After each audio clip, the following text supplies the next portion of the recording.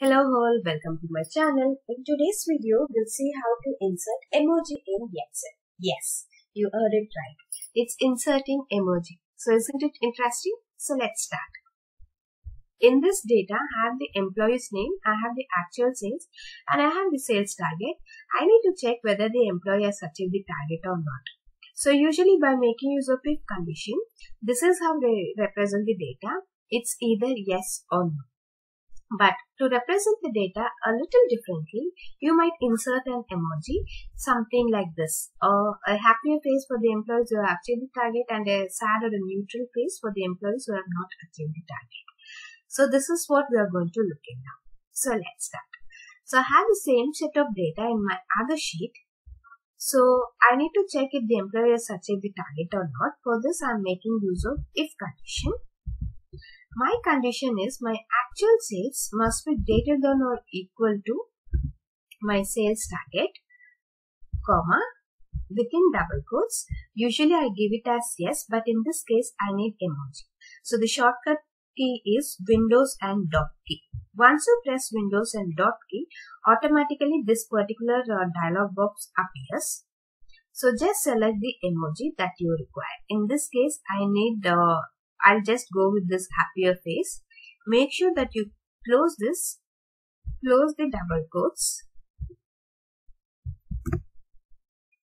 comma, open double quotes. Again give the shortcut Windows and dot key.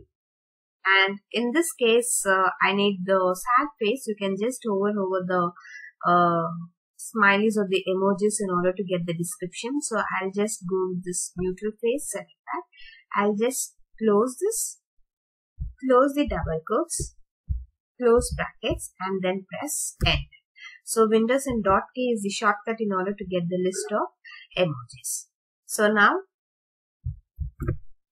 just place your cursor towards the bottom right hand corner and just double click in order to get for all the other employees. But this will not give me the actual result. Why? Because if I double click my sales target, you can see this is there as 15,000. But for the second employee, if you double click, it is showing it as B2, which is wrong, which means I have not locked the cell.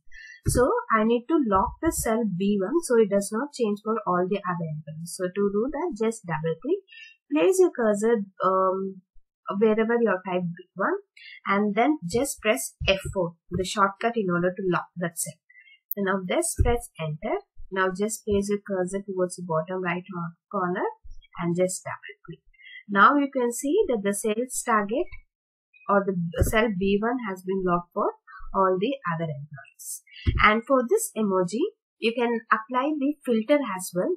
So I want to know who are the employees who have actually achieved the target. So to do that, I'll just select the data and give the shortcut RDFF. Once you give the shortcut, you can see that the filter has been applied. I can see the drop down arrow. Just click on that and click on this select all. Now select the emoji which you need. I need the list of employees who have actually achieved. So select that particular emoji and then just give OK. So now automatically it is showing the list of employees who have actually achieved the target. So in order to get back the details, again press RDFF. And that concludes this video. Hope this video has been helpful for you. Do not forget to subscribe to my channel. Also click on the bell icon to receive further updates.